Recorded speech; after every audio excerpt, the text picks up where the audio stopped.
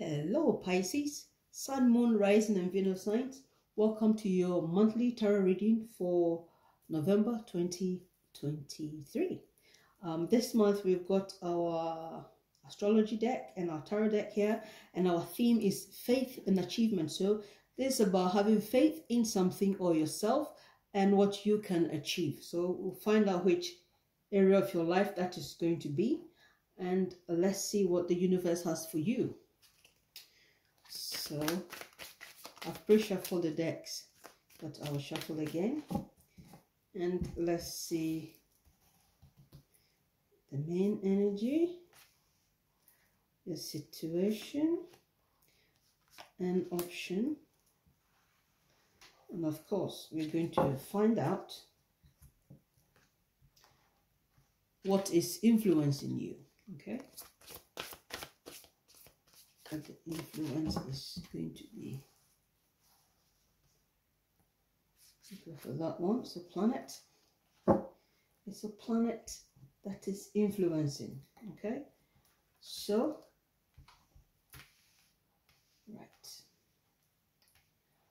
right, the bottom of the deck is the moon. Okay, so that tells us there's some kind of anxiety there, but the moon is a Pisces card, so probably it's going to be good. Okay, so main energy is the Three of Pentacles.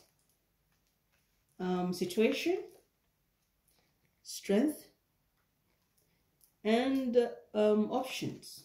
Okay, justice reversed. So influencing, which planet is influencing you? It is Chiron. So yes, Pisces, what I see here is the Three of Pentacles, and having the moon here as the bottom of the deck. I feel this month in November you are going to have different thoughts about different things and projects and working with people and working by yourself and being yourself, and you can't be bothered. That's how you're going to feel. I feel your mind is going to be everywhere if you are not careful, okay? There's going to be a lot on your mind. I'm more drawn to the fact that this moon card here has got many faces. So I feel you are going to be looking moody to people, or you'll be feeling moody, or you are going to have a lot of mood swings. And for some of you, it's about time you stand up for yourself. And if people are taking a lot from you, you need to speak up, because what is influencing you is Chiron.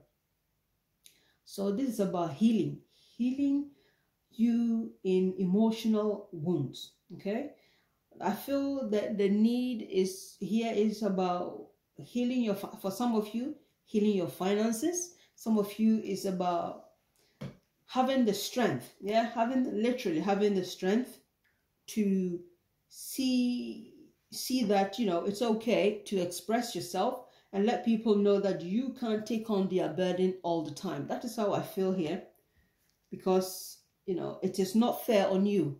It is not fair on you, because that's an option, and you can't take it anymore. So you are going to start to judge yourself correctly, okay?